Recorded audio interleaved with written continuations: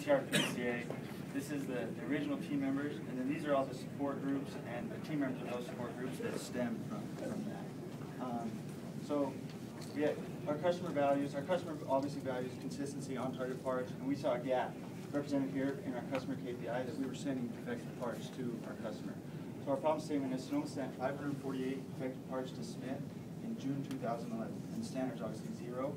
Our goal statement was to reduce the defects sent to Smith by 75%. We want to do that by January 2012. So first of all, we needed to understand the current state, and we had to ask ourselves, was the current standard being followed? Was it yielding the desired result? Some of the things we saw was the inspection was the longest process and was always behind. The operators passed on defects from their process and to allow the inspector at the end to pass or fail. The inspector was expected to find all the defects and dimensional tolerances. We had poor lighting, dirty tooling. We had high machine, product type, and process variation. And so in March, we doubled the inspection time. We added a second inspector represented here. And as you see, we were getting customer returns. And then in April, we implemented the kiosk, or a chip detection system. And as you can see here, we're still getting returns and trended up. So we had to go back and understand what the defects were, where they're being caused, and how they're being passed on.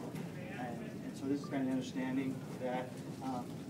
Then we had our process. We had the process engineers reevaluate what our process capability of detecting those, what our machines, capability of the machines, and our detection methods. And so our system improvement that we decided to do was we decided to decide where do the defects first occur, and what is our best method of detecting those defects. So we had to break it down to each one of our machines, our process, and we listed the rejects that can be caused there and the best methods that we have of catching them.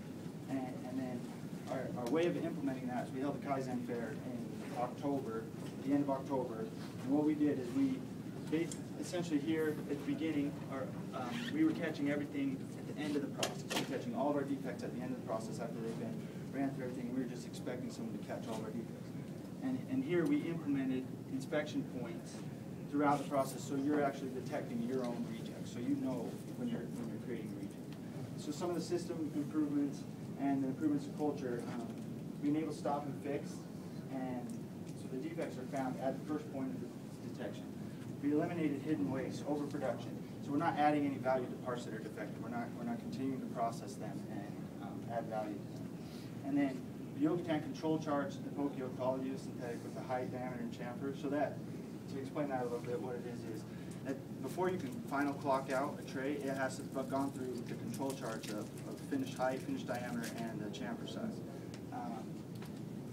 And the operator is no longer responsible for catching all the defects at the end of the process.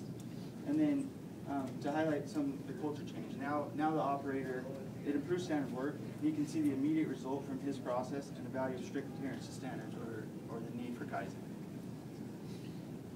And then our results, as you can see here, dramatically increased. And by January, we had decreased that by 96% where we were at in June. And as of right now, this was just updated today or yesterday. We've had 2 parts returned from Smith this month as well. Out of? In March.